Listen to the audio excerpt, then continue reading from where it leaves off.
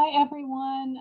Welcome to our virtual event, Gallery Conversations, discussing the exhibition currently on view at Angels Gate Cultural Center, Multiples. I see we still have a few people arriving, so hopefully we get everyone in here in the next minute or two. But thank you for signing up and for joining us on a Thursday evening. My name is Cecilia Koger. I am the Director of Exhibitions and Public Programming at Angels Gate Cultural Center. Just so everyone's aware, this meeting is being recorded. We use it for educational and promotional purposes after the event. And I want to tell you a little bit about Angels Gate Cultural Center. We are a nonprofit art organization based in San Pedro, California. We provide artist studios. We provide artists who teach in local classrooms in the Los Angeles County area. And we also put on public events and art exhibitions in our gallery space. And just as a recognition of our history and the grounds on which we are located, we recognize that we live and work on the traditional and sacred lands of the Tongva, Kizh, Achuman, and Chumash, and the many other indigenous groups who call these grounds home. We at Angels Gate Cultural Center honor and extend our gratitude to all of the original people still living in this region. I just think it's very important that we acknowledge that. Again, my name is Cecilia. We also have B. Korea, which is also a staff here at Angels Gate Cultural Center. She is our Getty Morrow intern, and you'll be able to meet her at the end. She's helping out in the background, so thank you, B. Thank you to all the artists and curators who made time this evening to speak more on their exhibition. And one more acknowledgement, we just want to thank the Pasadena Art Alliance and the Department of Cultural Affairs, City of Los Angeles, who are sponsors of this exhibition and this event. So now I'm going to pass it to the curators of Multiples. Thank you. Hello. Thank you. Everybody for coming. So Nathan, Sam, and I have organized this exhibition. It came out of conversations we were having probably about 3 years ago around our studio practices, and think of this exhibition as an opportunity to kind of expand that dialogue. So we're very excited to get to talk to everybody tonight. The way this is gonna go is that I'm gonna throw it to Nathan, a fellow organizer, who's going to orient us with the exhibition as we move through the virtual model. And then we're going to be breaking it down into questions, artists asking each other questions. We will be open to audience member questions at the end. Feel free to put your questions in the chat and then we can address them. So over to you, Nathan. Hey, well, actually, can we click out of this full screen real quick? Yeah. And then back up, maybe back up one. Yeah. As she's doing this, you'll be able to see that we really tried to take into account the whole space. I think every one of these artists in the show is interested in unconventional spaces. And so you'll see that Megan has taken up, perhaps to their chagrin, the office furniture as the first obvious work in the show. And this is as you come off the door into the exhibition space. So there's that, and then you come around.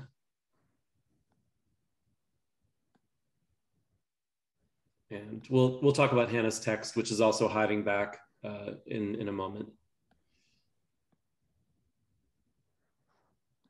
Yeah, we can get to the view of the whole hallway. Right, and so what you have here is on the left, you have one of Colleen's works, which is deployed as a functional bench because it is both a sculpture and a piece of furniture and exists in both of those worlds, as well as a water storage unit, which we will talk about later. And then on the right is my piece, which talks directly to the office as well as decor, and also in its repetition, in its unusualness, a piece of artwork. And actually, while we're kind of here, you can kind of see a nice juxtaposition. I don't know, oh, my mouse isn't gonna do it. And you can see two of Noah's works. One is hiding up in the upper left corner here. There's the hand. Noah's very cool surprise hanging up there. And then his, kind of on the other end of the spectrum, his sort of monumental work, his large handmade work, which hangs back there. But let's also not pass by Sam's work here on the left, which sets up some of Sam's practices. And this is puzzle pieces he created by taking the sort of generically die-cut puzzles and blending them into unusual and sort of a little bit subversive juxtapositions of their pictorial meaning. That's great, yeah. So he took sort of these kind of quotidian objects and these sort of standardized pieces, realized that you could merge them because the pieces were die-cut the same, and you get these great sort of overlaps. But we'll talk about more of the pieces as we come back around. So let's press on. You got Katya's piece to the left. Oh yeah. Oh, and another little hider. I like that we have a lot of these little moments in the show, offering little resonances in terms of color, or even just to set up the idea of the sort of multiple or accumulation. Katya's is a nice little amuse-bouche here in the front to set that up. So yeah, this is should I get in? Well, we'll talk. So I don't want to get hung up. We're going to talk a lot about Katya's work. Katya's got a lot upstairs. On the left here, you'll see. Why don't we hold here? Because on the left, you'll see the first of Katie's work, which is these deceptive photographs. And I won't sort of get into it right now, but these are photographs. They're appearing to show the same scene, but the scale shift. What it does is it plays with the sort of tricks you can do in photography, using this sort of juxtaposition to make some things bigger, some things equal, some things I guess appear equal when they're of different scales, but using the scale tricks of photography to do that. And that's not a very eloquent description, but let's move on. Sorry, Katie. And then why don't we get Sam and Megan's in the shot? Okay. This usually has, it's a quirk of this virtual tour that there's no window here, but this is Sam's graphic expansion of this window pane, the pane of the window. So what he did is he took the pane of each window pane here, which you can't see, and made it a photographic expansion and multiplied it to take that as his multiple unit. And that's also a nice way, I think, to set up the sort of photographic repetition we have later on in the show. And if we can get to Megan's work.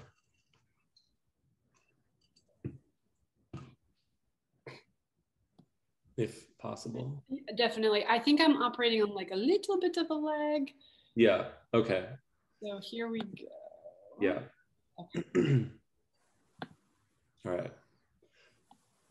That's a cool picture. Yeah.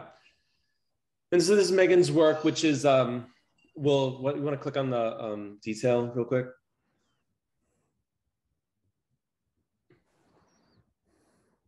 This is, Megan is a photo practice, but also kind of a photo practice that veers into the sculptural.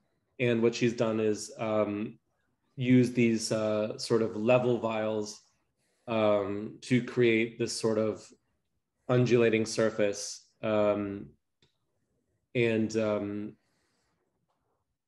kind of really nicely subvert the use of this tool, because to me this work seems very kinetic and very unsettled, because the liquid and the bubbles seem to speak to something much different than a fixed painting, but at the same time this tool is used for the exact leveling of work or construction and things like that. So there's a nice contradiction. There's a nice pleasurable contradiction in this construction.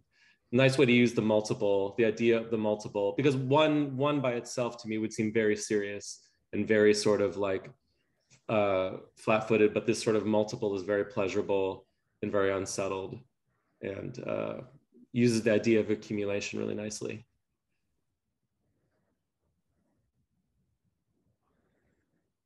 And is also fun next to Noah's work here, his hand construction.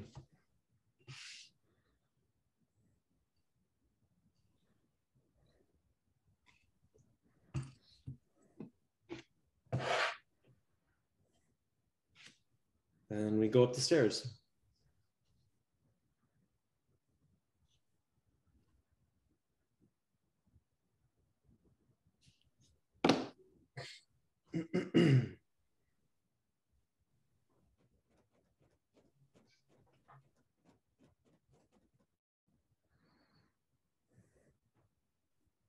Right. So immediately up the stairs, I don't know if we can turn to the right.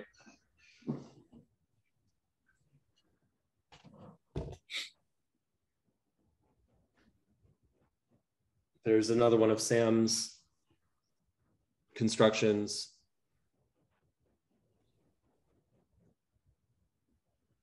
Which I think are just really cool. And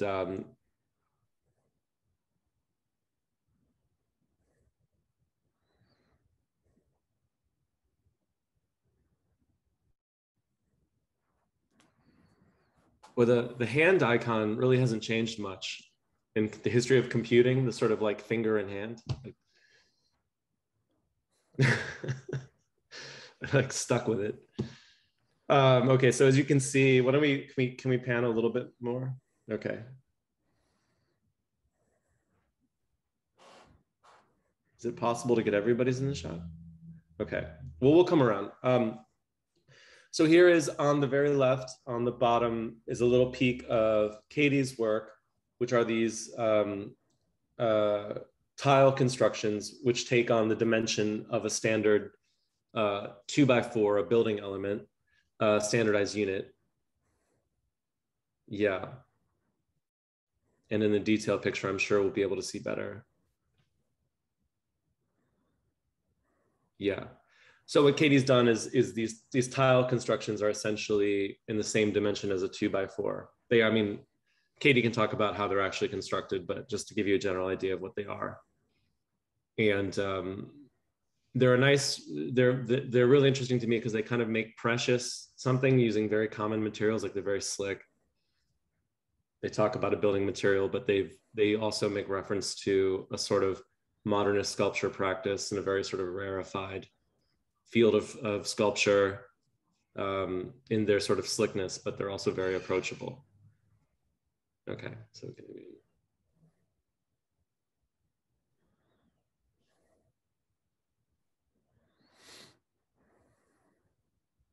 coming around. There they are. Okay.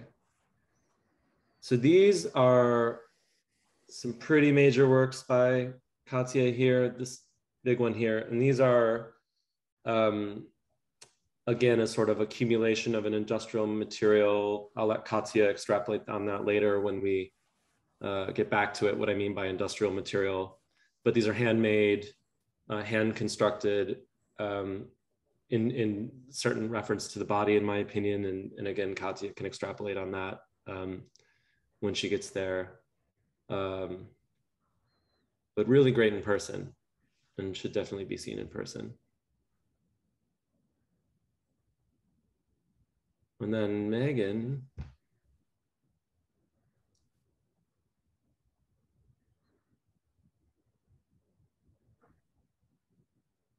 Okay, and here we go. So this is Megan's massive monumental wall piece. This is, I don't think it's spoiling it to say that this is a sort of inverted photographic process that is created by scanning the surfaces that she's photographing.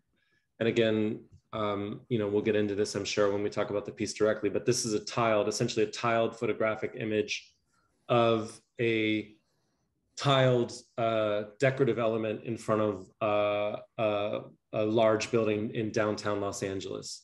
So Megan had to come in contact with the sidewalk one-to-one for each one of these panels that she's photographed here and presented as a tiled mosaic or tapestry, perhaps.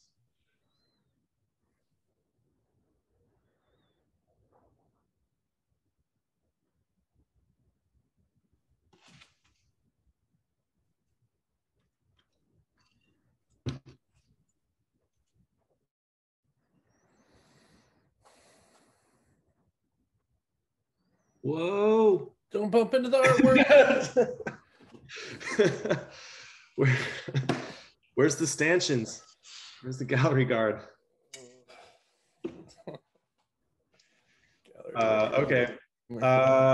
Dealer's choice to go to Colleen or, okay, Colleen first. Okay. So this is a very cool arrangement here. This is, I don't know if I guess I would, it's at least one piece and then perhaps multiple iterations of another piece. I guess let's turn around.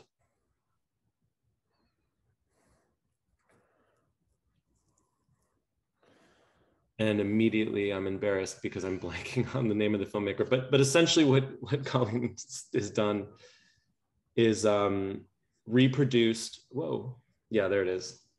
This piece called Reproducing H2O. It was a very early silent film.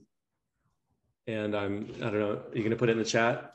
Yeah, I put it in the chat. It's filmed by Ralph Steiner. Yeah. Okay. 1929. There you go. 1929. A 1929 film by Ralph Steiner, which I think you had said was either one of the earliest examples of a recording of film or a very early sort of recording of water, on film. Yeah.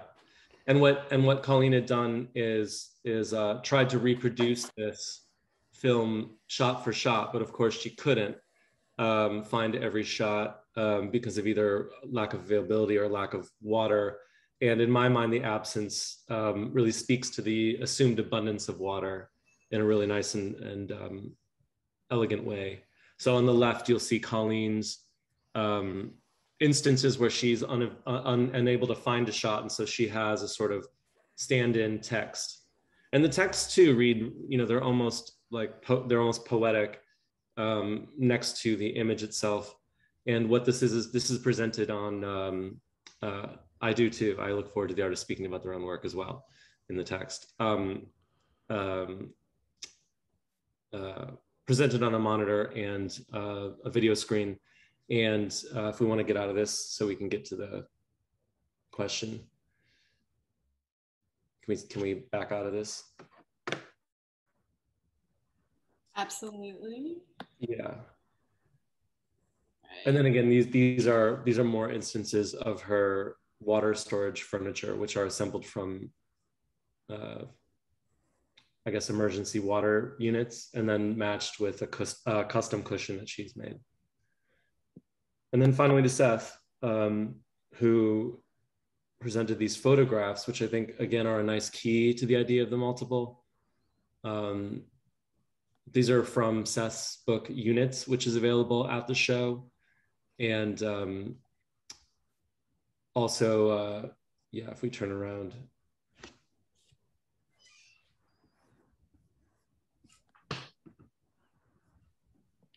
There's an example of his books as well, which are on a similar theme. But yeah, I think now that we're here, we might as well get into this. And actually, Katie had a really good question for Seth. Do you want to go ahead and ask and prompt Seth? Do you want to ask him what you were wondering about his work? Yeah, I'd love to. So yeah, I I love the relationship that photography and sculpture can have, because so often we experience, or at least, you know, my practice comes more or lives more in sculpture. But I think about how so often your experience of sculpture is through the photograph. But looking at your photographs, you know, they're very much like about objects and about material, as these sort of characters in the shot.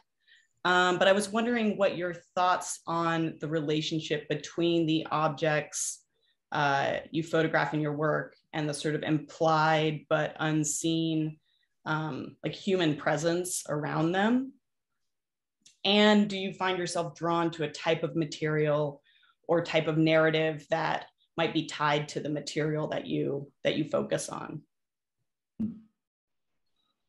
Okay, thanks. Yeah, it's a really good question. My first response was to say that I'm not that interested in the people behind them. But the more I think about it, I think maybe that's not actually true, because if I think about what I am not interested in photographing in the first place, it would be something like a pure idea of nature, or on the other end, like a pure sort of capitalism, just looking at a brand new shopping mall or something. But I feel like I kind of need a seam to see around the edge of something, how things are produced. And I think in these photos, you kind of see a bit of that, like construction sites, displays, moments where you have this butting up between kind of like a DIY construction and a sense of some viewer out there, and whether that's an intentional display or whether it's just kind of accidental. I think for me, that's kind of the most interesting dynamic there. And yeah, generally they're pretty mundane. I don't have that much trust in what the photograph can really represent or communicate. And I think I'm always kind of rooted in the history of photography, which so much of it is about forensics and evidence in the document. And, you know, you kind of look at some markings or some objects arranged on the ground, and you try to piece together what sort of event happened there. And I like that people can be kind of invisible actors behind the scenes. And you might sometimes wonder about the person who, in this case, maybe it was more of a natural force or combination of forces that created this form there. But with the pile of sod that we saw earlier, I mean, you might think a little bit about the individual who piled those up, or yeah. I don't know if that answered it. I kind of rambled on toward the end there. Yeah, I think that's awesome. And let me know, I guess, as we proceed to, if there's anything you'd like me to pull up specifically image-wise that you think like illustrates some of the things you're talking about. This might be a nice opportunity to jump back over to Colleen's piece now too. We had a great question from Hannah for Colleen. And Hannah, are you okay if we do the same format? Would you like to ask your question to Colleen? We also have it written down and can read it to you if you prefer. Sure, I'd happy to. So I think, you know, Colleen's work alludes to prepper mentalities and practices, especially in the context of her solo exhibitions, where her work is paired with other projects from her practice. But I'm curious, in this presentation at Angel's Gate, where the formal qualities of the work are perhaps prioritized over the conceptual ones, how do you see the ideological current in your work squaring with some of the other projects on view in a more formal capacity? Totally. Thanks, Hannah. And thanks, Angel's Gate and everyone. I'm super happy to be showing with these artists whose work I love. Yeah, and I mean, I think, you know, the idea of the multiple, I think all of us have such diverse kind of conceptual rationale for the work that we're making. And the idea of the multiple is the thing that kind of formally ties us together. Though for me personally, I also do think about the multiple or the kind of repetition of an object in relation to something like stockpiling or hoarding of a certain kind of resource. In my case, water. And then one of the other reasons that I was really excited to show at Angel's Gate is related to like the site itself, which for those of you, hopefully everyone's gotten a chance to see the actual exhibition physically. And if not, I'll just do my best to describe the kind of epic view as you go up. It's up on top of a hill, and you have a wide view of both all of, the kind of Long Beach industrial port with all the shipping containers and also the ocean. So you have this kind of mixture of like a repetition of rectilinear objects that are hoarding, or rectilinear containers that are hoarding objects, juxtaposed with, the ocean, which I thought was a kind of nice formal connection, but also the history of Angel's Gate itself, which was actually a military facility that goes back to like the 1800s.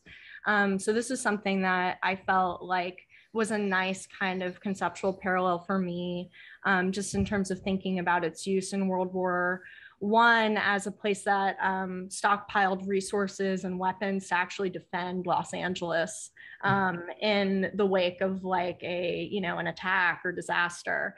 So these are just kind of things that have like bumped around in my head as like as things that kind of conceptually connect to some of those other themes that that you're talking about in relation to the work, that are maybe, I don't know, a combination or like a blur of like the formal and conceptual. But yeah, it's a really, really good question. Thanks, Hannah. I wanted to follow up on that question and ask about like prepper literature.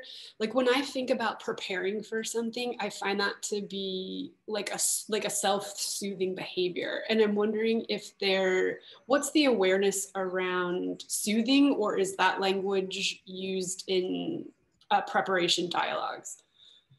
Yeah, it's interesting. I like that. I like the lens of seeing it through the self-soothe. I always think about it through the lens of anxiety, which maybe they're connected. It's like there's a kind of anxiety or fear of something happening, and so to self-soothe, you hoard and you try and gather materials in excess for, in case of an emergency or something like that. So I do think that it is something that comes out of a kind of fear or anxiety or neurosis, but maybe it helps calm that in some way, though. To what success, I mean, is a question. But yeah, so I think it's connected, and I guess my term for it would be anxiety, but it's definitely connected to the soothe, I think, too.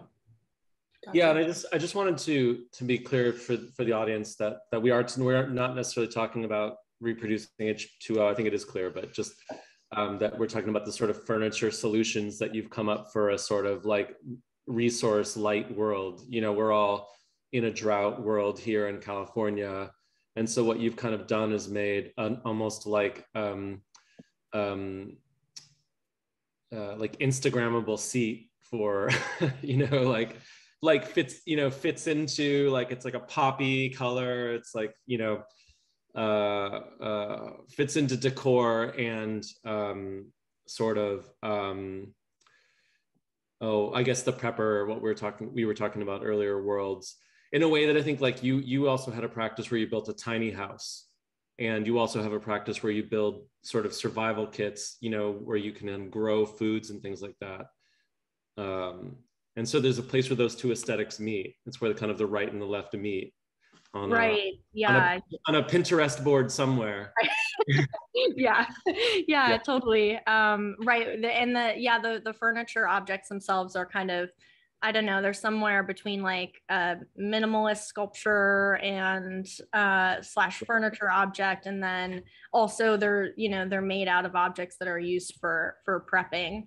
Right, because each one of these cubes is filled with water. Yeah, and it's filled with water. Right. But yeah, and then also this is just to jump back to the idea of the soothe in relation to the actual video projection, which I think does have in the space a kind of more meditative quality. You know, it's Steiner described that film, the original film that I based my remake on, as like a cinepoem. So it's something to be observed for its beauty and its calmness and all the ways that water kind of exists in natural ways. So I do think that there's this kind of contrast between that anxious quality and the soothe quality, and maybe also the prepper quality and like the aesthetic furniture quality, formal quality. Yeah. Right.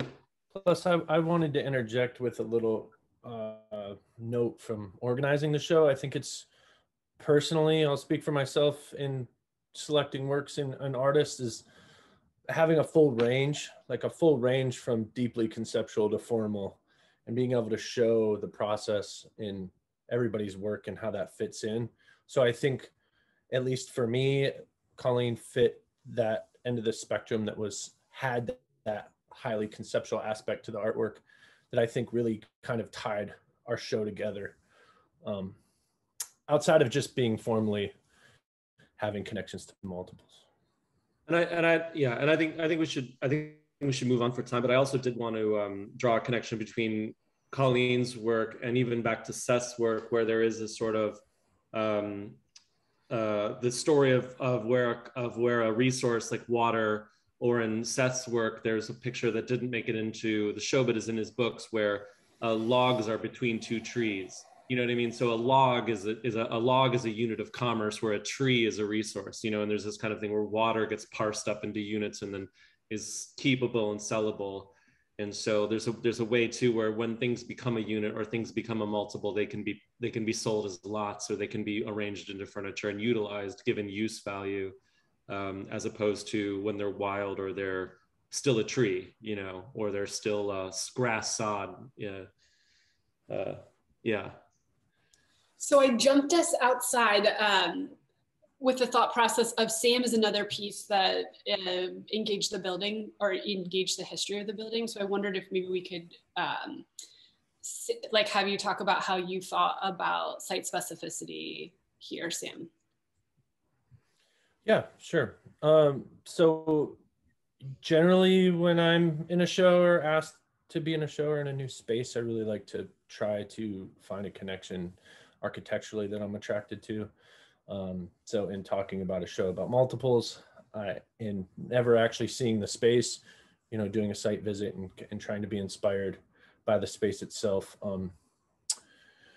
This outdoor space rang true to that attraction, right? That like these windows that have been not boarded up, but covered up and kind of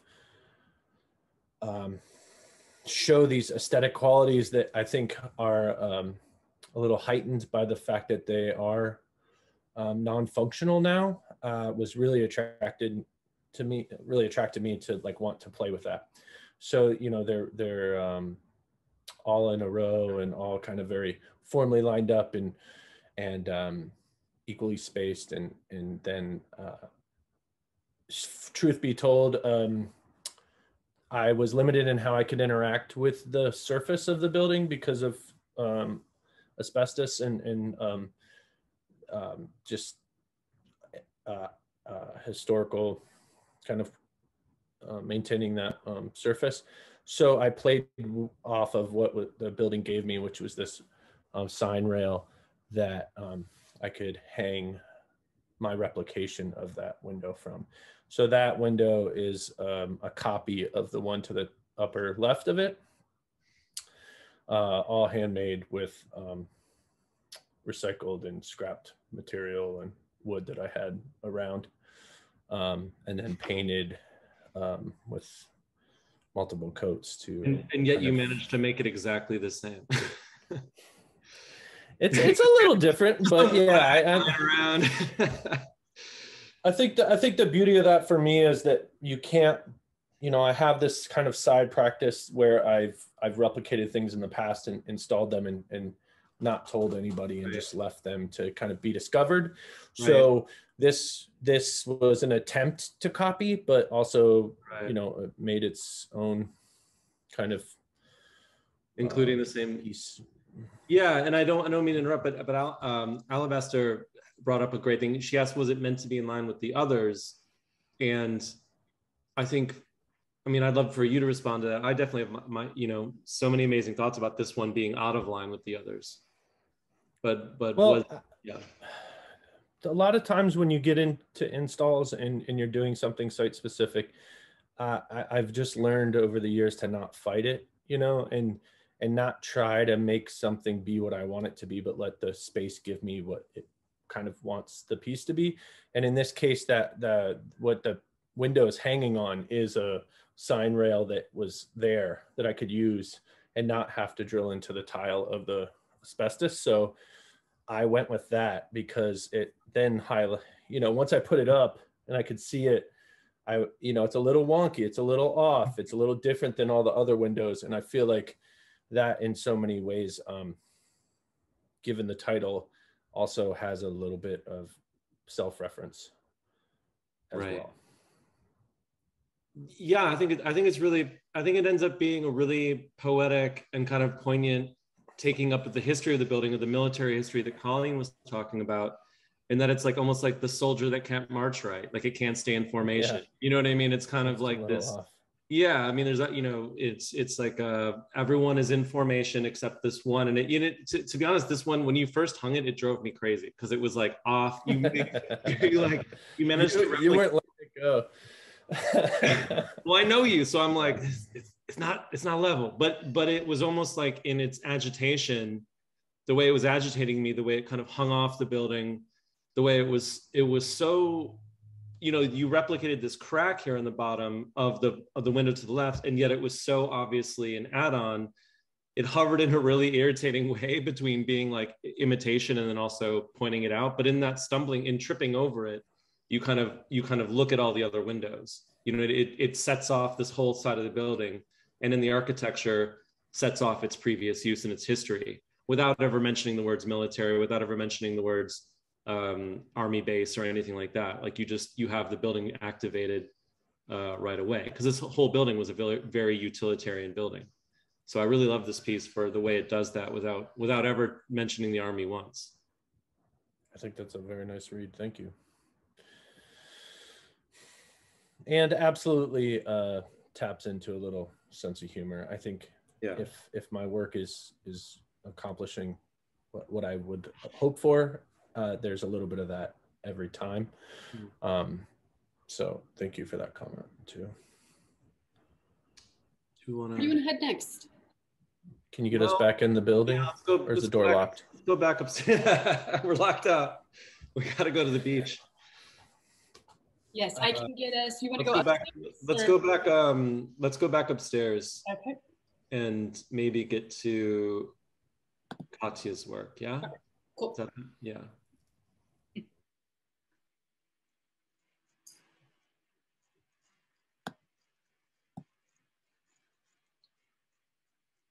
Yeah. So we'll do Katya's and then Megan's, and then we'll go to Katie.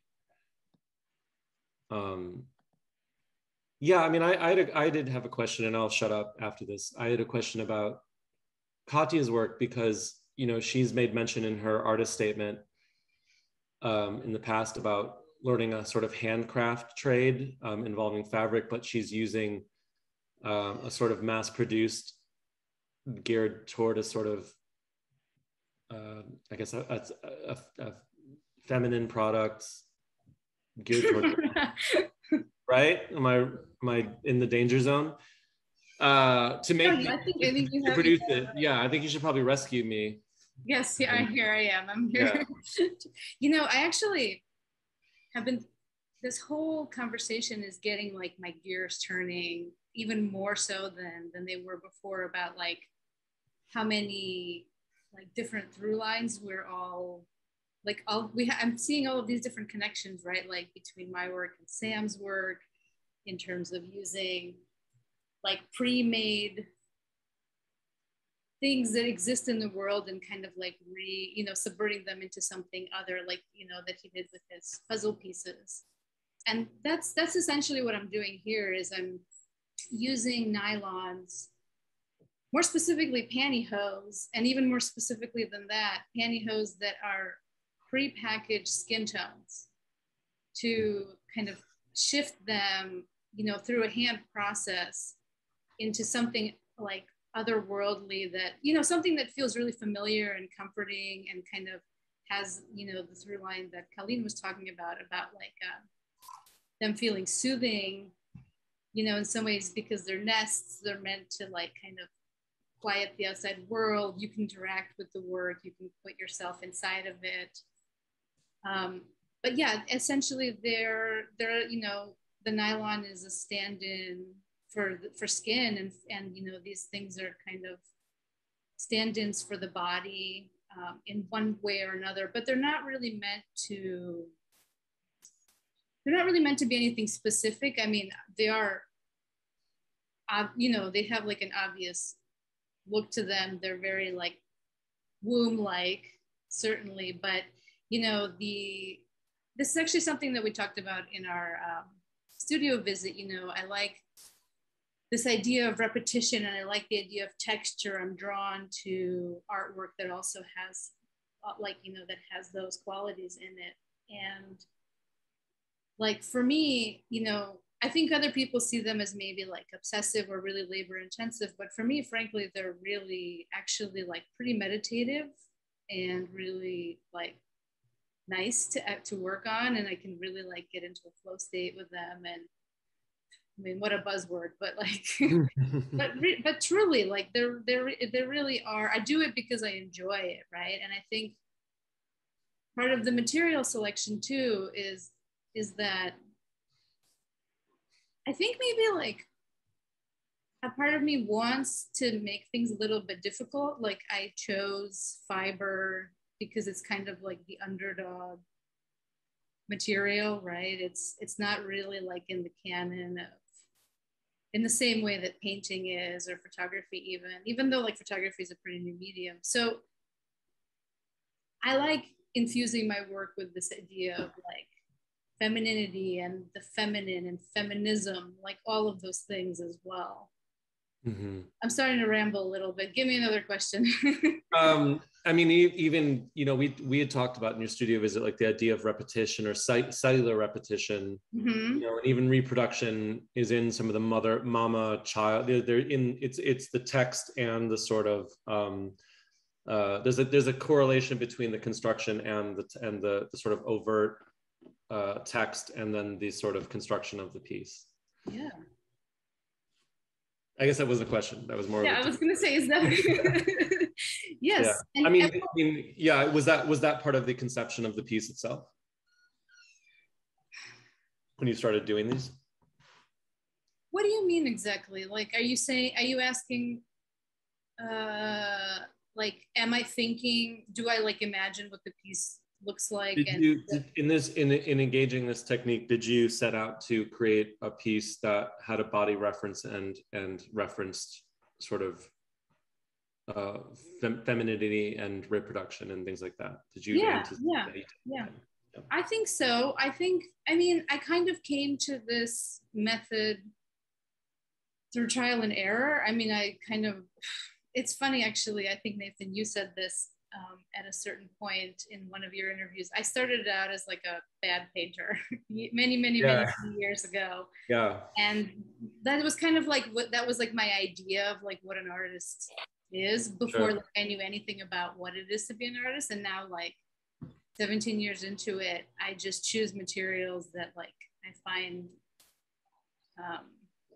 nice to hold. Like also my day job is as a graphic designer, and I kind of at a certain point started really missing holding things and touching materials and using my hands like in the studio.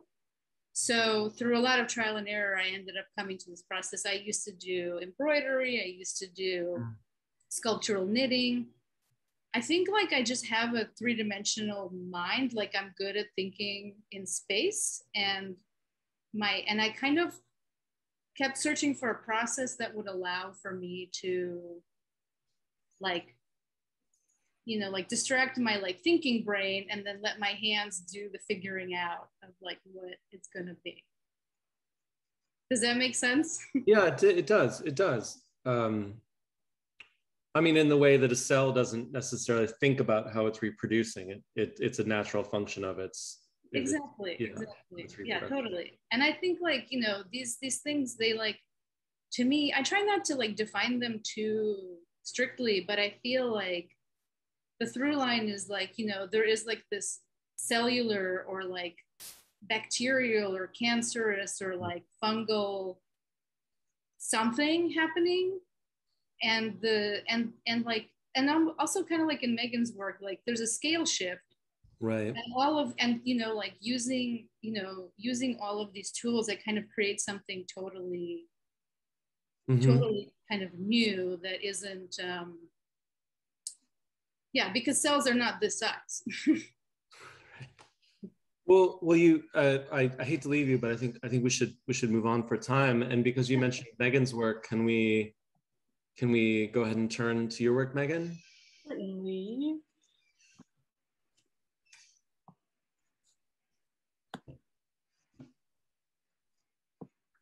Yes, many cells coming together. Who wants? We'll dig back into the comments after. Yes, yeah. So if people are putting, yeah, we'll get to you. Sam, do you want to? Yeah, I do. Yeah. Specifically because I helped Megan with this project, and I feel very intimate with myself at this. You had said photos earlier, but just to clarify, it's I think an 8x11 bed scanner, almost 500 scans plus.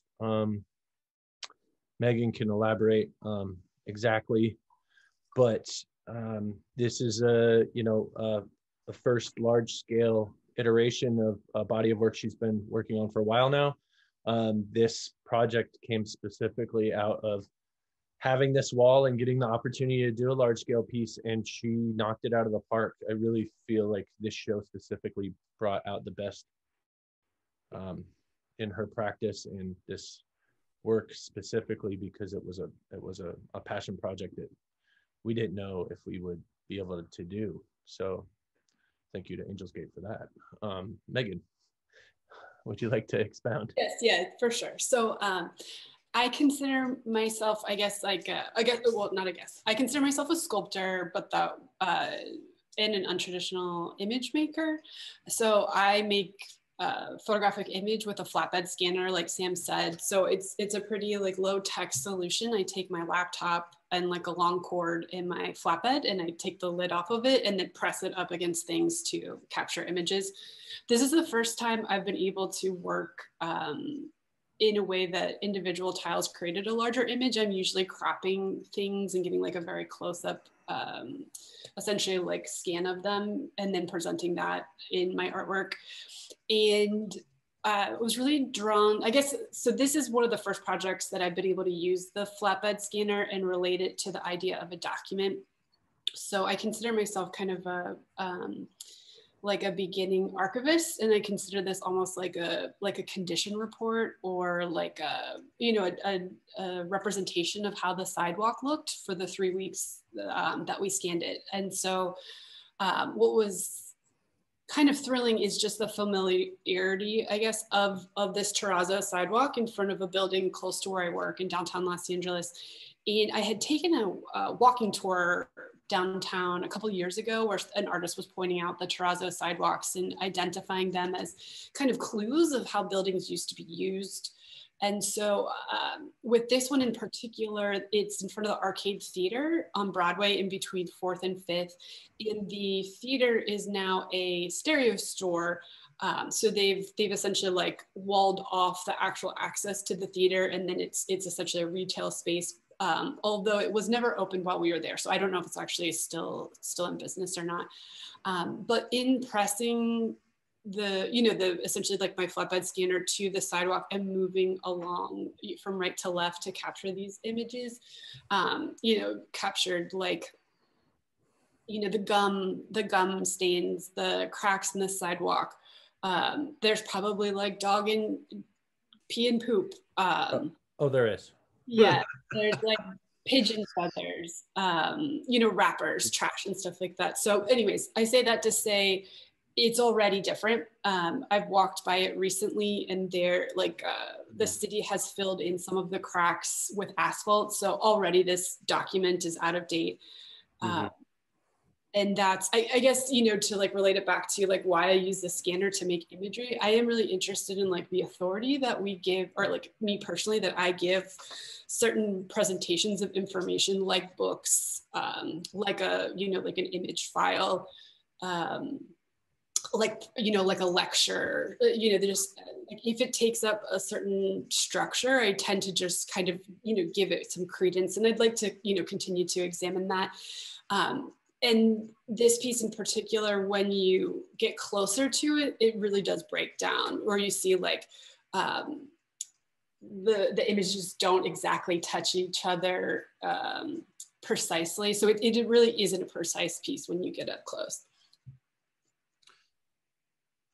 Yeah, and that has reference to like the digital stitching and the sort of glitching of a digital process, which we all know photographs are an impression of, especially now more than ever, like software, light, being interpreted by software. And we still take them as, this is what Seth was saying actually earlier too, about Seth photographs being taken as sort of proof or the facts, when we know that they are not so. And also I think there is a juxtaposition too between your two practices, in that, as you say, like, as I always describe you, I describe your practice as the inversion of a traditional photographer, in which you are, the photographer usually likes to stand back and capture the whole scene as the sort of like recorder of truth. And Seth is taking that up in his position in a way to almost answer Katie's question. The presence of the human is Seth's sort of questioning frame. You, on the other hand, are like touching the gum, like your apparatus is like in contact with the pee and the gum and everything, and sort of like getting a sort of like smell level document of the surface in a way that's I think in its scale, the way you have here has a lot of authority, but is clearly showing the holes in the sort of photographic proof or authority, if that makes sense. How did you come to scanning things as opposed to shooting photographs? Well, it was kind of a way I used to sneak it when I was at work. Like I used to like sit next to a photocopier and I would just throw things on the photocopier to be like, I made some sort of gesture, during my like 9-to-5 day job of like my own creative practice. And so it kind of grew out of like access to essentially like a photocopier and then ultimately a flatbed scanner. Mm-hmm. I'd also interject and say that I think the physical contact, bringing Megan back into a sculptural practice as well, that like taking the flatbed scanner outside into nature, into the real world, and pressing it on things and touching and taking it's a different relationship than a photograph can give you image wise, and then recreating that structure in this case for a 1-to-1, which is right. Something that she hasn't done yet, is specifically pretty special, because it's also bringing out the imperfections and the issues in that relationship, right? Like that's not exactly obviously how that looks, but her hand and the way she put it back together, mm-hmm. and almost similar to a puzzle, and my own bias is that her interpretation is there, mm-hmm. and I think that's what really makes this a little bit right. Really exciting future for her practice. Yeah, well, her clear authorship is there in the sculptural nature of the work, whereas, you know, a photograph can still kind of masquerade as a sort of document of the facts, even though there is clearly an author. Maybe. Yeah, and the whole time we were doing the piece, people were like, "Why aren't you taking photos?" Yeah. And I think that itself is pretty fascinating, right? Like that relationship Yeah. between her physical contact with the space and the actual floor was something that people were walking by, especially downtown, and we're like, "What the hell are you doing? Get off the ground. That's gross." And But she just shook her fist and said, "I'm a sculptor," and like, you'll never understand. Anyways, we do need to move on for time. Yes. But we can definitely get back into that. Do you have any concluding thoughts to that, or before we do anything? Well, like we've said before, we were the 5th or 6th most absurd thing downtown going on at any time. So I don't think people actually paid too much attention to us. Let's see here. Yeah. And I think this is actually a very good moment to pan to Katie's, because of the idea of both the idea of the cellular sort of building up of things, and also a sort of adherence to a sculpture practice, and then maybe in terms of scale, because I think one of the questions for Katie was, which I think is actually, I think it's maybe not the right question, but I think it's a good question. It's like, what's the optimal span of your work? Like, what's the optimal scale? And so maybe scale is a good way into your work. I kind of love that question, because I think it's a really funny question in relationship to this work, because there's like a funny logic to the work where if I'm thinking about, okay, well, how many tile 2x4s should there be? There's like, well, there's either 2 or there's 4, you know, that's that's right. The answer to that. And actually in thinking that, wouldn't it be funny if there were like 3? Like it's 3 tile 2x4s.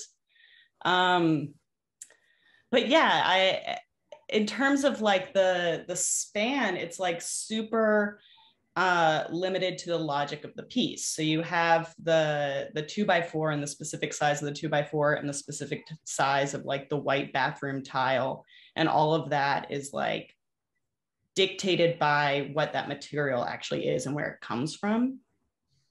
And so like thinking about this work, and a lot of my work uses like just straight from Home Depot material and kind of mass produced industrial like units. And I think of them as kind of being like in every person's like minimalism, or blue collar minimalism, or like attainable minimalism that's like coming straight out of the store. And at the same time, there's this sort of instant recognition of the material that's kind of hard to shake. So like downstairs in the photographic pieces, there's the sort of like gray pavers, and with this one, like the white bathroom tile, like it really can't be totally transformed.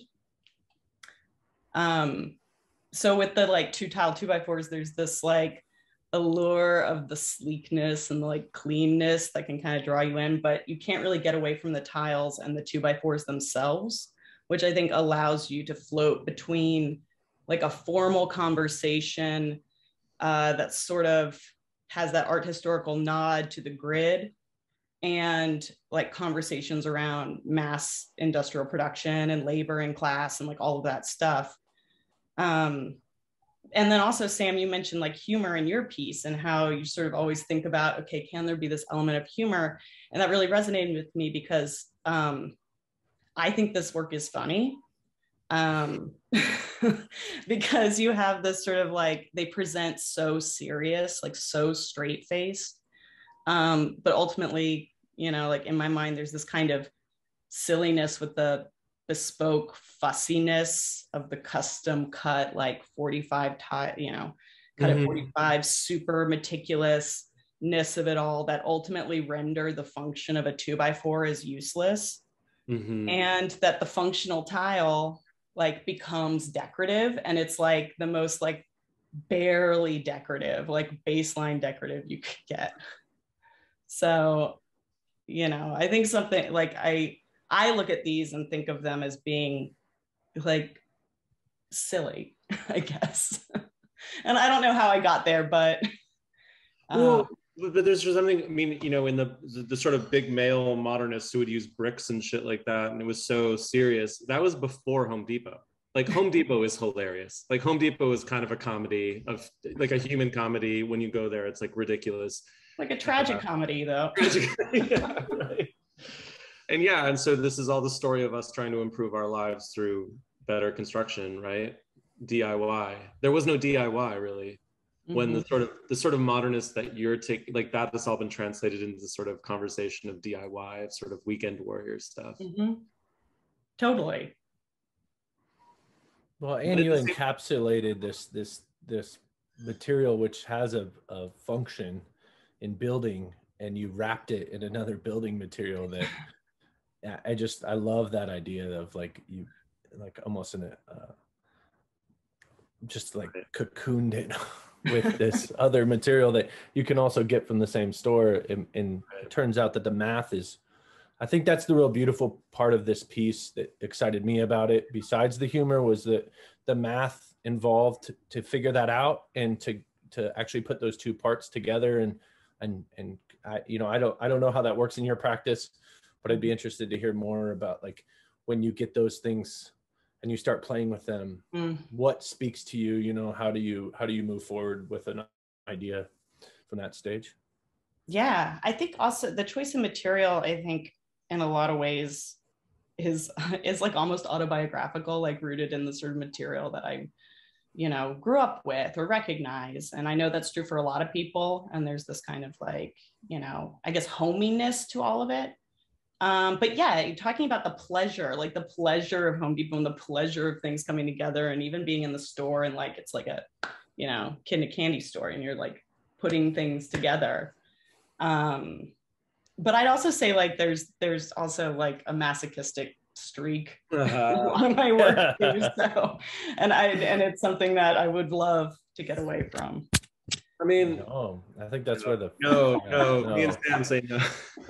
But I mean, I think there's an interesting personal touch there, which is the sort of person who comes from sort of class tableau that you do come from, who has then gone into the sculpture practice, then got an MFA and like learned about fine art and things like that. And the presentation is very fine art, the presentation. And in fact, if these works were to be sold, we would treat them as fine arts and pack them and put them in crates and things like that. So there is something interesting. So good. But we would wrap them in 2x4s.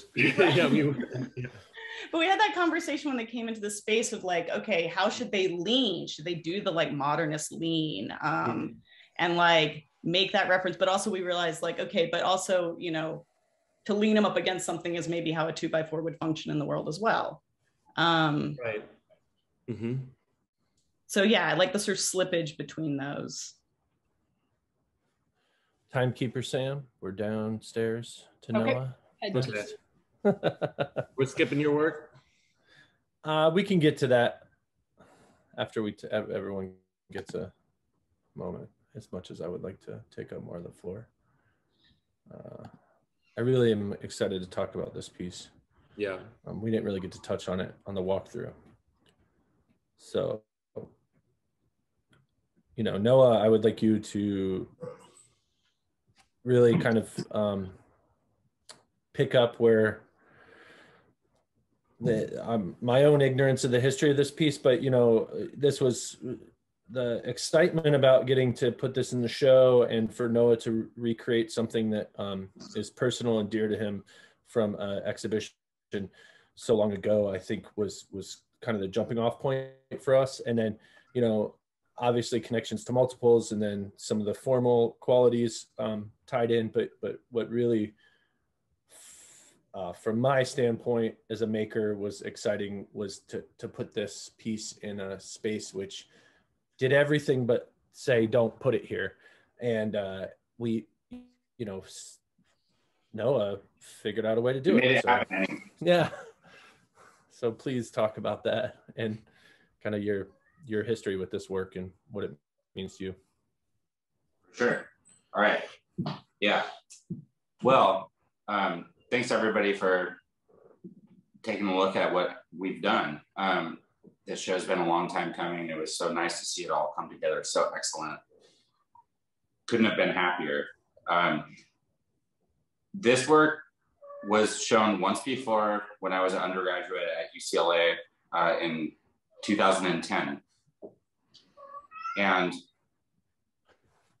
I showed it, it was well received, and I thought it would be really nice to show it again sometime in the future, and never had an opportunity to until now. Simply, there wasn't really the right kind of a space to house it. And when I was invited to participate in this project, after looking at the space and getting an understanding of its location and the restrictions and just how the show was going to operate, it started to feel like it was going to make, you know, a lot of sense to have this project be a part of the show. So part of what I was interested in using this piece in the show is the location, like a lot of artists have already touched on before. The history of militaristic strategies and storing. This piece comes out of a military history. It was initially used to bridge gaps on valleys in earlier times when we didn't have things like hydraulics or electricity. And when I was first introduced to the structure, it was more so meant to represent rank advancement in the arena that I was operating in, which was Boy Scouts.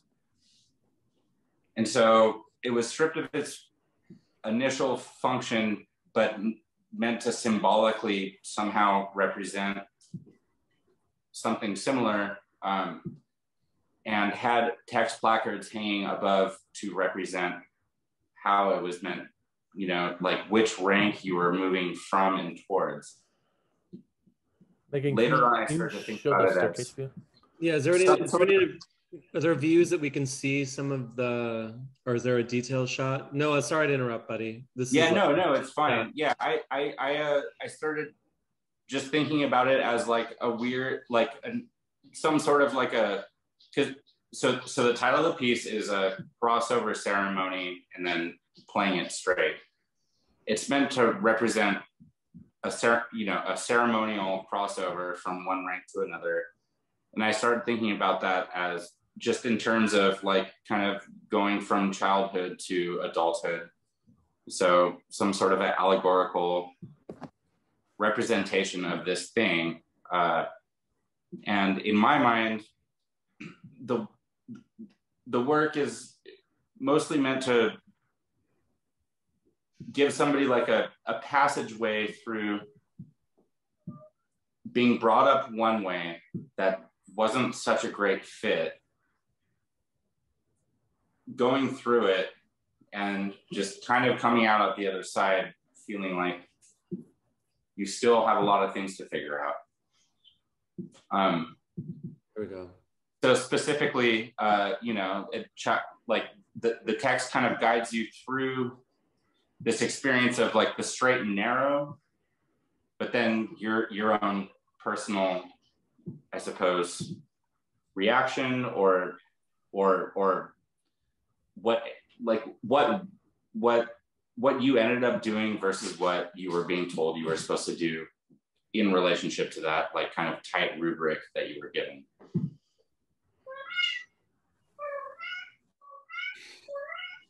But to talk a little bit more about the relationship to the overarching thematic of the show, knots and lashings, which are the strategies that are mostly employed in the fabrication of this project, are extraordinarily repetitious, and it was something that I excelled at. I was continuously asked to design and produce the gateways and perimeters for different Boy Scout competitions that I was involved in when I was a youngster. And I would start out with a group of guys that I would direct, and then eventually it would just turn into me finishing it off. That was the part I liked about it. I didn't really like the more macho stuff, I kind of like to just like tie ropes and make structures. So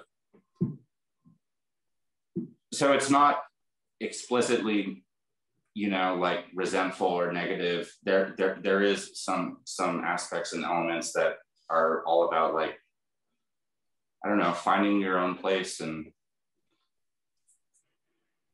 figuring out how to fit in within this social group that doesn't make too much sense. So yeah. Yeah, the craftsmanship, to touch back on that, when we came to do the studio visit with you, being in between studios or not having the space to put this up was in your friend's backyard.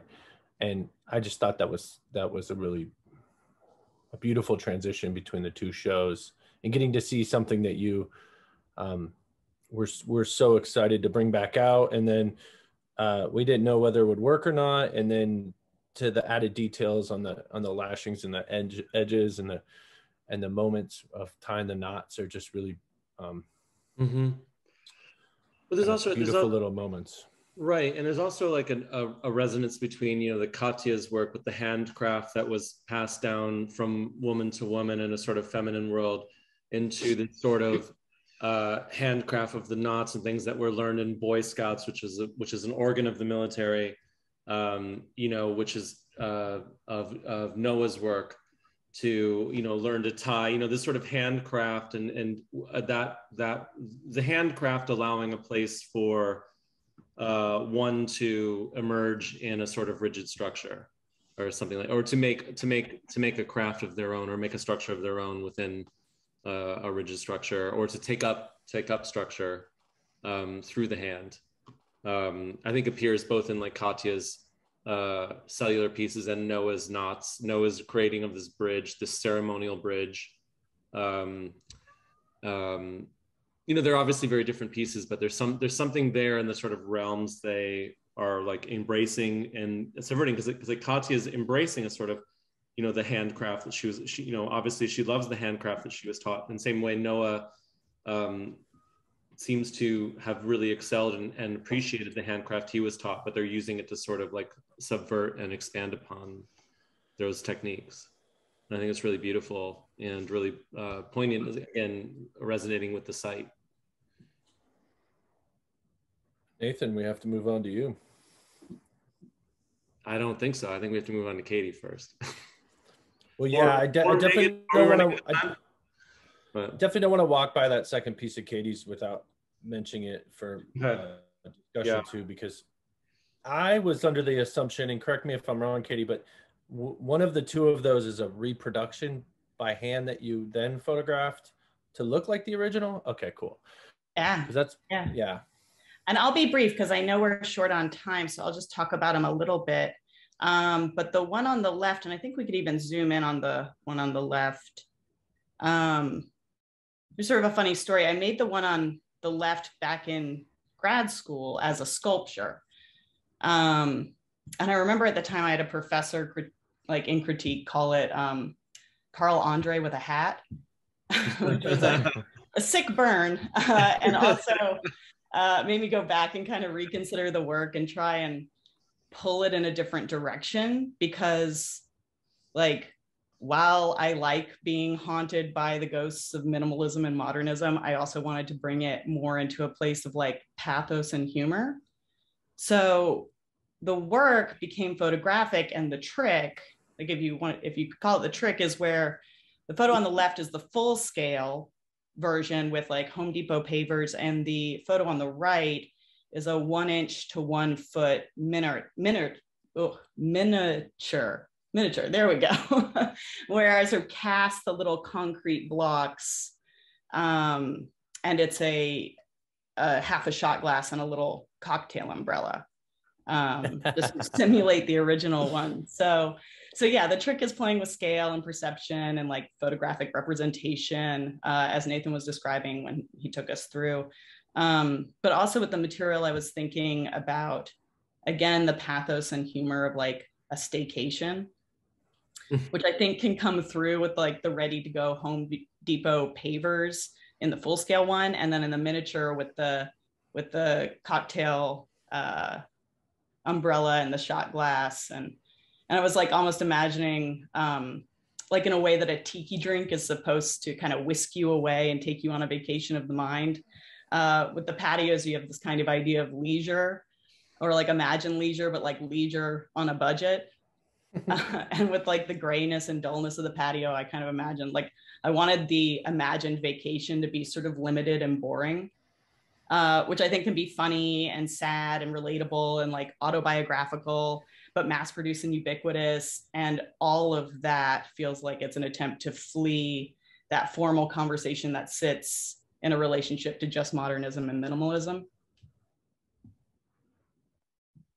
I think the pathos comes through definitely in the shock of the realization of what we're looking at, for sure. I the night of the opening had a really beautiful experience with a couple that was looking at your piece and going back and forth and analyzing it and trying to figure out what the differences were and what was going on. And no words were said, but you could see that they were just like, oh, something's, I know it's here. I'm gonna find it. And you know, it was a really kind of, I think, special moment. That this show specifically has a couple little, those peekaboos that we talked about earlier that for sure make it nice to explore in person. But what a wonderful ability that Angels Gate has to put this modeling together so that people can see the show, as mentioned in the comments, that might not have been able to come in person. So thank you. Totally, yeah. Thanks, Angels Gate. I'm totally blown away by this. Where to? Can we go up to Nathan's, and then we can at least get everybody in. All right. Okay. If we must.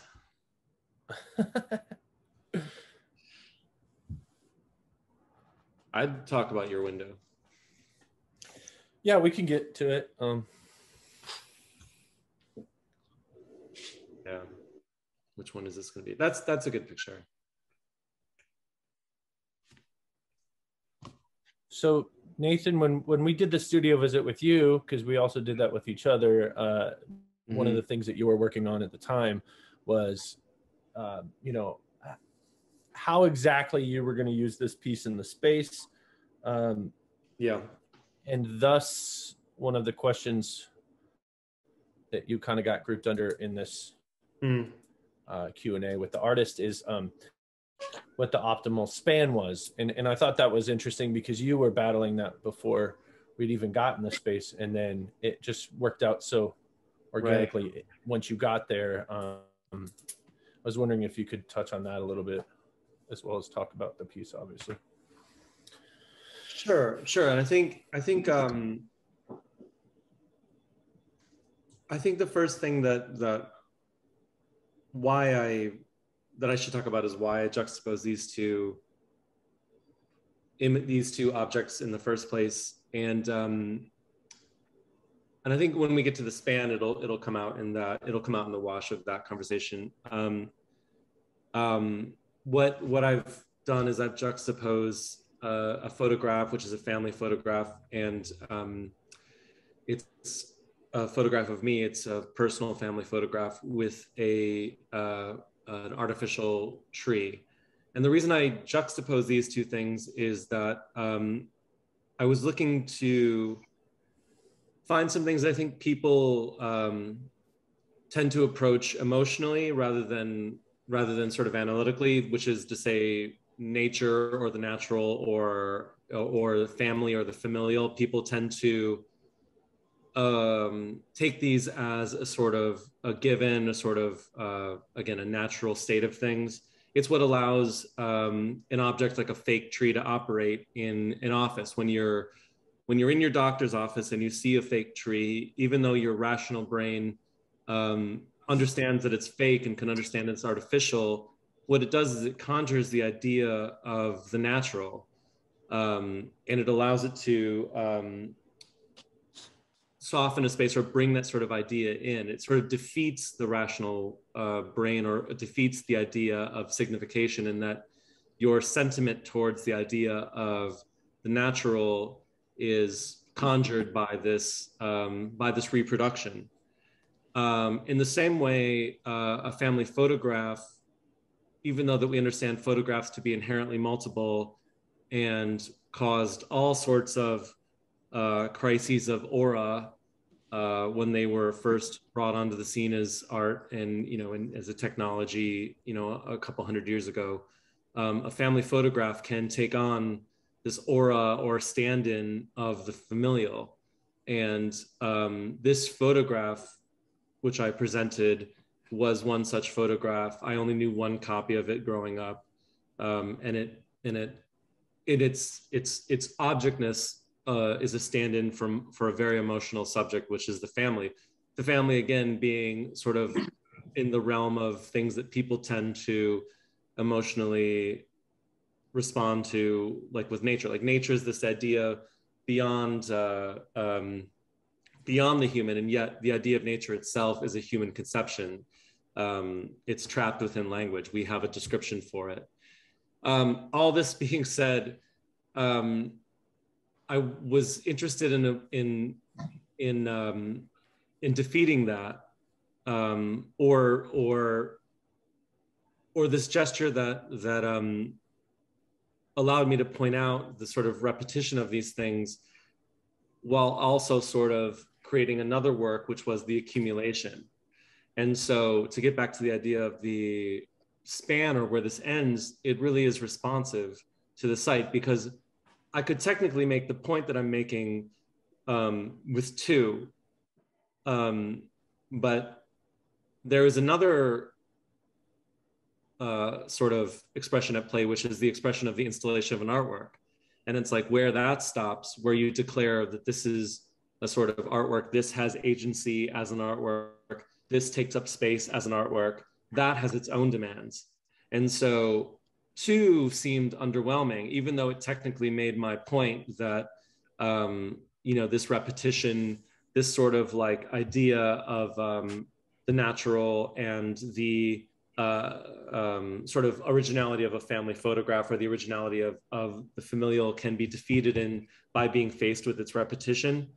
Two might make that point, but it would be unsatisfying as an artwork. And so the span was, in my mind, to satisfy the sort of conditions of again, regaining a sort of aura or regaining a sort of agency as an artwork. And so that happened almost organically. I feel like I talked for a very long time. Oh, that was nice to hear some of the personal context. Great. And then maybe we can wrap up, Nathan, with your question for Hannah. Yeah. Okay. And so again, as we mentioned earlier, are we out of time here? Is that what's happening? Yes. Okay. Sorry about that. But we're gonna miss your work in the front. That's okay. That's okay. Okay. She's okay. Okay. Yeah. So okay. So I'm gonna come out of my daze about talking about my own work. I'm gonna pull it back. Can we talk? Is there a shot of Hannah's work in the holders there? I don't think it's in the holders, but there is a shot with the text. So we were very lucky to get a writer to produce a work of her own, in my opinion, in response to the ideas of the show. And this is Hannah down here. Yeah, fully placed. Okay, so we can bring this up. This is a text that I believe is available online as a PDF. Is that true, Cecilia? Yes. Okay. Yes. This work is available online, so I encourage everyone in the chat to take it down and read it. But I have a lot of respect for Hannah, because she kind of took this on without necessarily seeing a lot of works herself. She kind of dug in, and so my question for Hannah is as a writer, when being asked to produce a work like this, do you sort of pick one or two ideas to dig into, and to what extent do you consider this a work on its own? Yeah, take it away. Well, first, thanks for including me. It was really a fun assignment to be asked to make something specifically for a group show. And to answer your question, yeah, I sort of, in looking at the work only via images and talking to you guys about the idea for the show, I did sort of grab onto a couple key concepts. I was, first of all, drawn to actually the title of your work, Nathan. Sincerity sort of struck out to me. And because specifically I've been thinking a lot about duplicitousness and deceit in my own research with regard to hoaxes and lies and sort of being fooled and what that means in a sort of performance art capacity. Yeah, because you can be sincere and duplicitous at the same time. You can be, yes. Yeah. And that's kind of where I ended up, I think, in the text. So I was thinking about the contrast there and drawing upon some theory that I had been reading at the time, which sort of perfectly aligned with what I was thinking about when you proposed this idea. So, and I like the assignment because professionally, I write a lot of press releases and I also write art criticism, but I'm not usually included in the exhibition. It's always sort of external.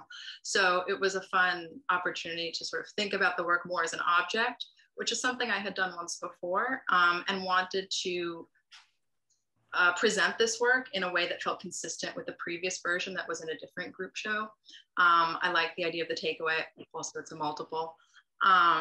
So in thinking about sincerity, I'll be quick, and duplicitousness, my sort of first question was, because all of the objects in the show are made from materials that often have a function, quite literally, from Home Depot, for storage, for replication, what have you. I was thinking about, are those objects sincere? Do they have a static meaning, regardless of the time, place, and context within which they're received? So in looking at these other authors and texts I had been reading, I sort of assembled a variety of responses to reception. And it unfolded rather naturally, and I came about this sort of circular argument where the end result was pretty much no. It's the meaning of an object is wildly dependent on the time, place, context, perspective of the viewer at the time that they're engaging with it. And so the trick that I tried to sort of unfold in the text was that, we consciously know that this is true, that we as individuals, when we approach a thing, we pull on certain symbols, certain significances that we deem to be important about that thing to sort of explain its relationship to us in a given moment. In a Home Depot, a cement tile is a cement tile, and you're probably going to build a patio. But when you take it out of that context into the artist's studio, it takes on a whole different valence. So we know that this is true because your experience of those objects changes with you as you move through time and space. So while that's a conscious understanding that we have, we often in a given moment ignore that, I think, and we sort of succumb to the delusion, I termed it, that an object is what it is in a given moment. And so that's how we're fooled, right, kind of almost by ourselves. Not fool me once because we know better now, it's happened before, fool me twice. Shame on me. We want to be fooled. We purchase the deception when we enjoy being fooled, and I think there's a real pleasure in that. Yeah. And it's something that I think all of the artists in the show are playing with to some degree or another. And it was something that I was happily thinking about on my own outside of the exhibition. So it was definitely a fun assignment to be able to take a more creative approach to an exhibition text and think of it as an object as well. Thank you. Can we do Q&A still, or does it shut off? Very quickly, yeah, sorry, Hannah. This does not shut off. So thank you, everyone. We're going to keep continuing just for a few more minutes. If you've stuck with us, please stay on for maybe another 10 to 15. I think we might as well take a very quick look at Megan's other piece, and then I do have some last announcements, and then we can do audience questions if everyone's okay with that. So Megan, if you want to pull up your piece in the front. Sure. And also, while we're waiting for my computer to close this, I just realized that I haven't looked at the chat once this evening, and there was quite a bit of action going on there. So I apologize if I've missed comments. Let's see here. I'm not sure if some of these people are still with us, but there was some. There we go. Okay. Yeah. We're back in full screen, and we are scanning over here.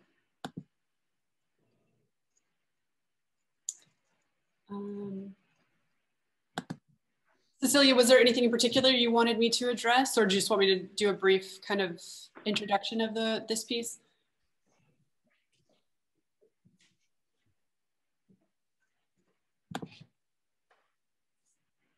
Oh, I think you might be muted, Cecilia. There we go. I just wanted to make sure we didn't miss one more piece in the show. So okay. Cecilia, actually, you should talk because you've had to interact with this piece directly.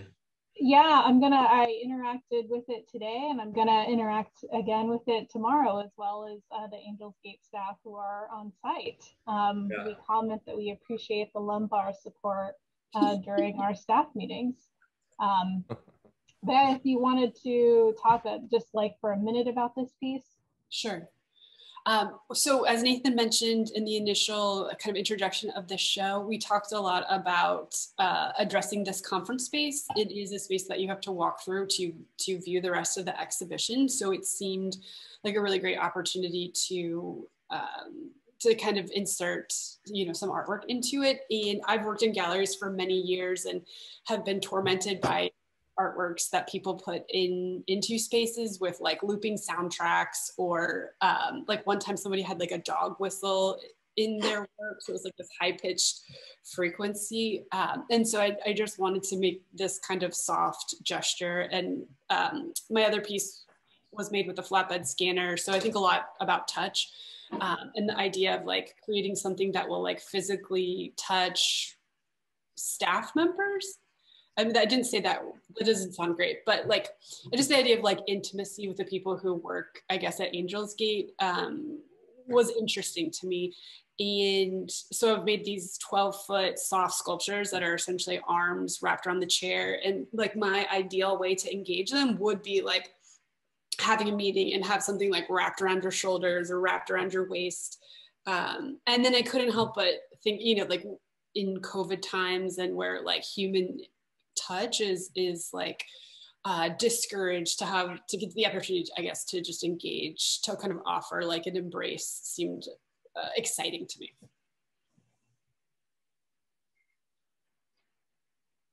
Thank you. I'm going to go ahead and share my screen.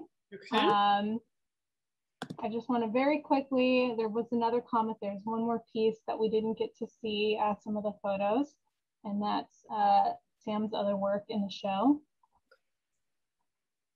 Yeah, so that's a portrait, if you will, of the lower middle pane on that window, replicated 50 times around the window. Once again, simply just something when I walked in that room, that window just spoke to me. It was really a beautifully lit up like it is now. And this does show to be a kind of a exact moment in the day that it kind of has that view.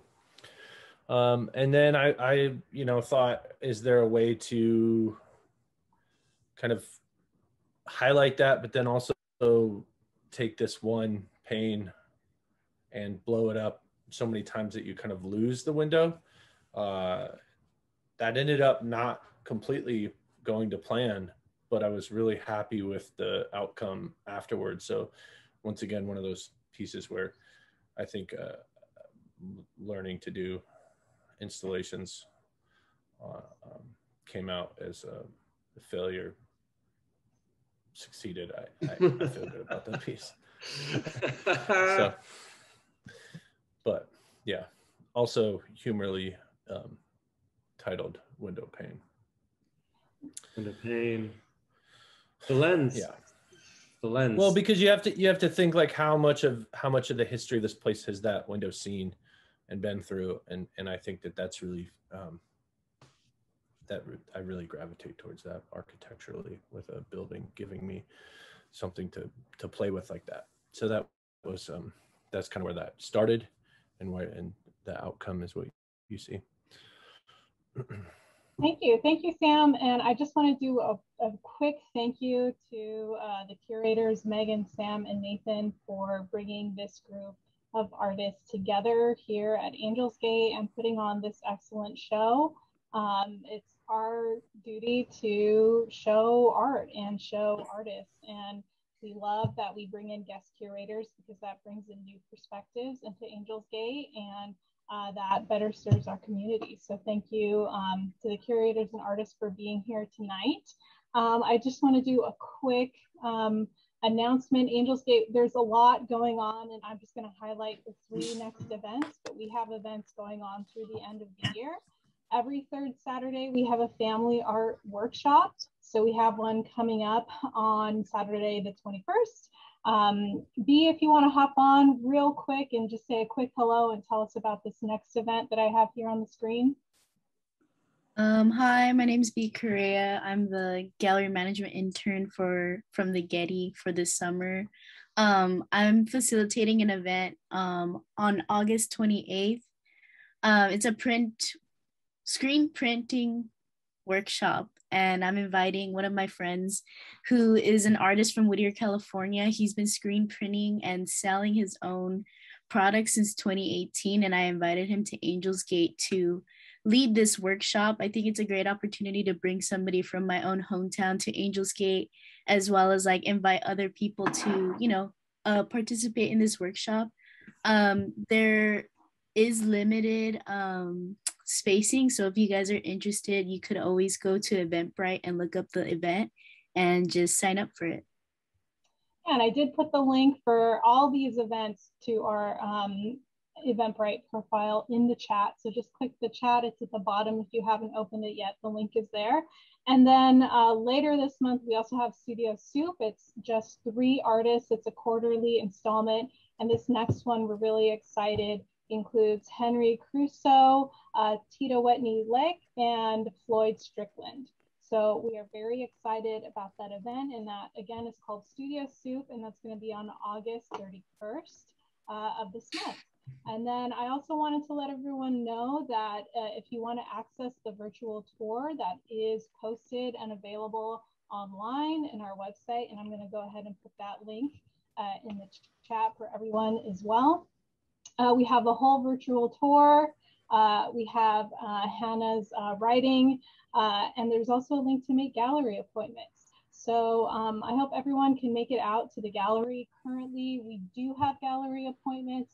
Of course, things keep changing, so that might change. So book your appointments soon while we still have them. And hopefully it'll stay that way through the end of the run, which is September 12th. September 11th and 12th is OPAF, Other Places Art Fair, from noon to 6 p.m. That is going to be, hopefully, currently, that is scheduled to still take place on the Angels Gate Cultural Center campus here in San Pedro. Please come to OPAF. Come again to the closing weekend of multiples. You'll get 2 awesome art experiences in one day. So please come out for that. So now I think if anyone wants to sort of bring up their own questions to the artists, I did highlight some really great comments, so thank you. I know some people have already left the chat, but thank you for all of your questions and thoughtful comments. I just kind of want to read a few. There was a really nice comment about Megan's piece upstairs.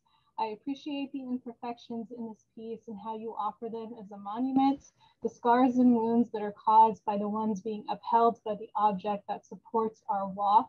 like how we endure our own scars and wounds as we support the others, the sacrifice for the ones we love. I know, Megan, you said you didn't read the comment, so I just thought it would be nice to hear that comment from Trin My Studio. So thank you. You've made some really great comments and questions. Are there any other questions from the general audience to any of the artists? You can either put them directly in your chat, or if you're comfortable, you can pop up on screen. Hi, Henry.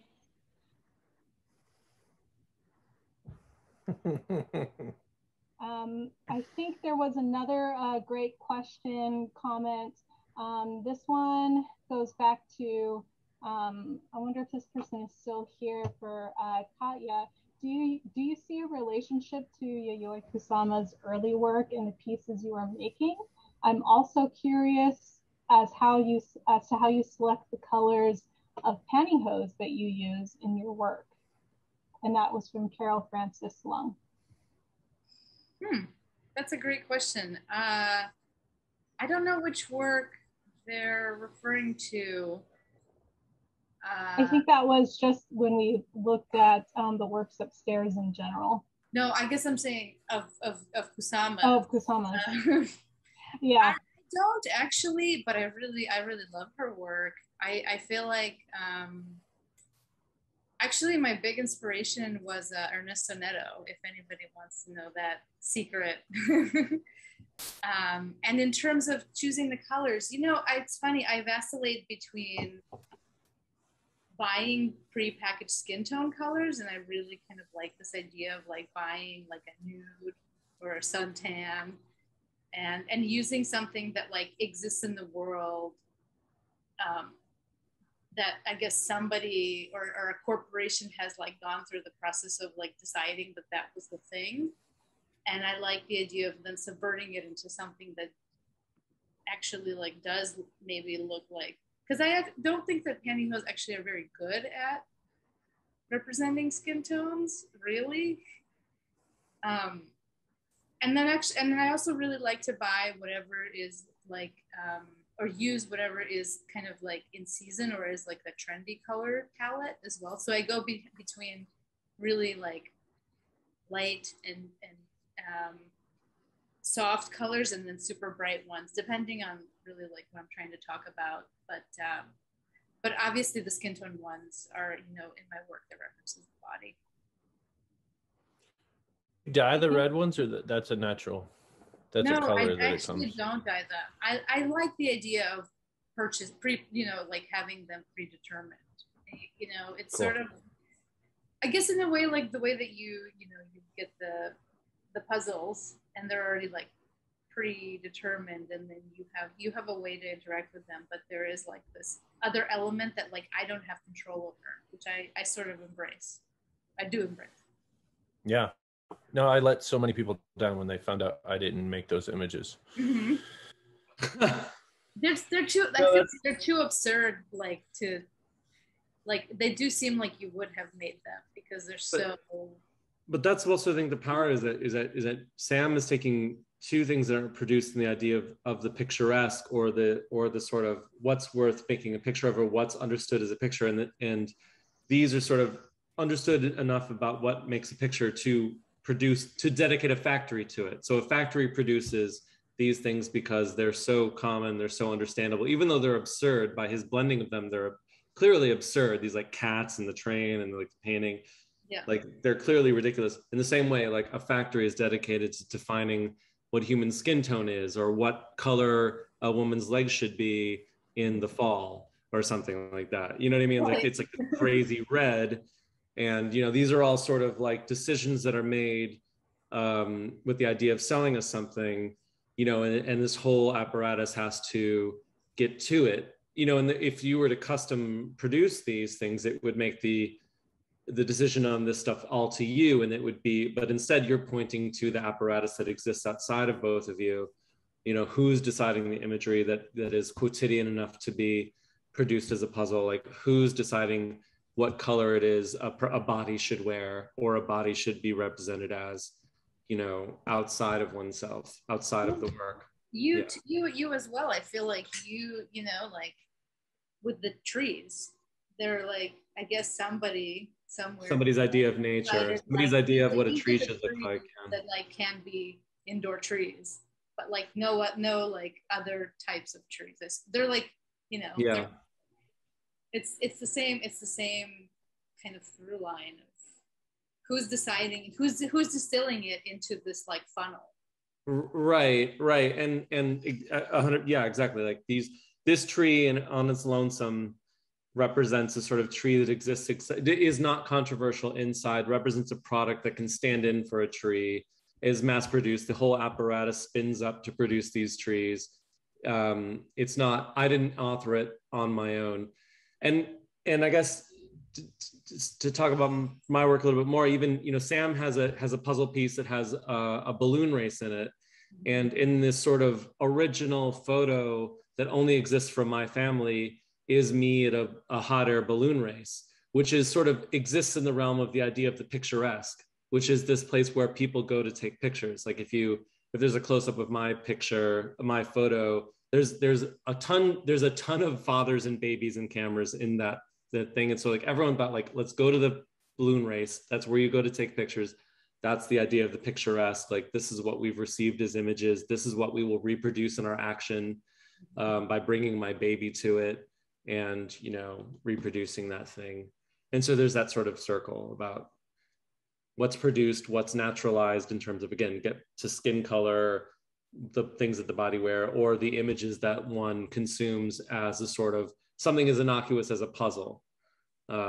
You receive images, you receive ideas of what's picturesque or what's normal. Thank you. Thank you all for the discussion and the comments. Just two more really quick ones on Katie's tile 2x4s. There was a comment, shadow as medium. I love how the shadows play into extending the object from line to shape. I really liked that comment. And then another one for Seth, there was a comment that Zion is a majestic place, but you've captured it in its humility somehow, which is, I think it's interesting, as most of the objects that you photograph are humble objects. So just a couple more comments that I wanted to take note of. Again, thank you to everyone. Thank you to the artists and the curators. Thank you to B, who's been running tech in the background here. And then of course, there's a lot of people who made this show possible. Amy Erickson, our executive director, our preparators, Sarah Pilchman, and also Carlos Quevedo, who acts as a preparator, even though that's not his role. And then we also have the staff who helped with PR, getting the word out, Sada Amula, and then also Colleen Andrews. And then the virtual tour was made possible by Perry Okamoto, who is a studio artist at Angels Gate. So again, please visit. We do have appointments Thursdays through Saturdays from 10 to 4 p.m. Otherwise, thank you everyone for joining us. If the artists want to stay on for just a quick moment, but thank you for the guests who joined us tonight. Have a great night. Thank you. Thanks, everybody. Thank you. Thank you.